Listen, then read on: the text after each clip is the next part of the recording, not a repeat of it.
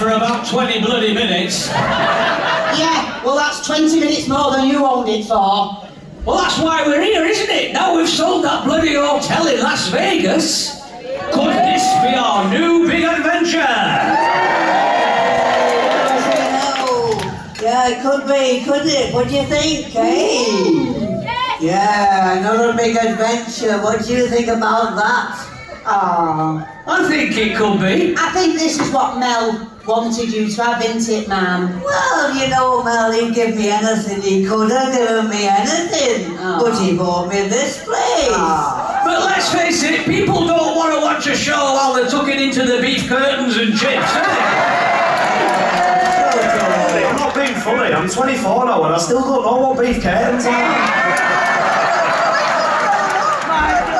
Neither do I, son. So what do you reckon then, Madge, eh? Do you have a fancy having another crack at owning Europe's best and biggest cabaret bar? You said you'd know as soon as you got on this stage. Well, I don't know. I've thought about it a lot, son.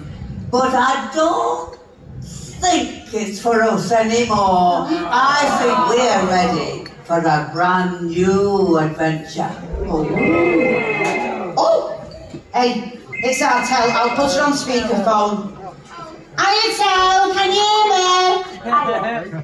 Any news? Has Coolio got a baby brother yet? I don't know why he won't come out. What did she say? She doesn't know I won't come out? No. Oh, tell her to take her tights off. What's happening there? Is he mad about the Benidorm Palace again or what? No, I think the next time we come back here, it'll just be on holiday. Yeah, I think so. Well, the reason I was ringing was we finally decided on a name for the baby. When he eventually makes an appearance. I'll give you a clue. First letter is M. Mick! I knew it! She's going to call him Mick after me! It's not Michael. You're going to call him after me, Michael? Sorry, you're both wrong. We're calling him Mel. Oh, yeah.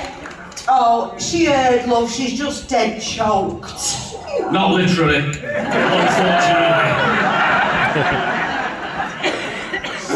Oh, hey, Tel, we'll ring you back later, darling. Okay, bye. Hi, love.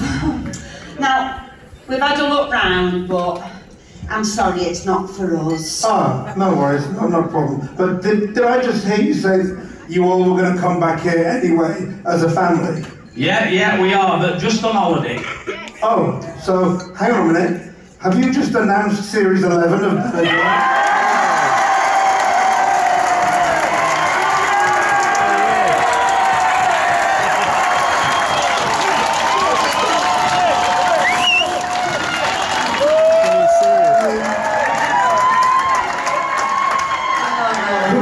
Who on earth would watch it?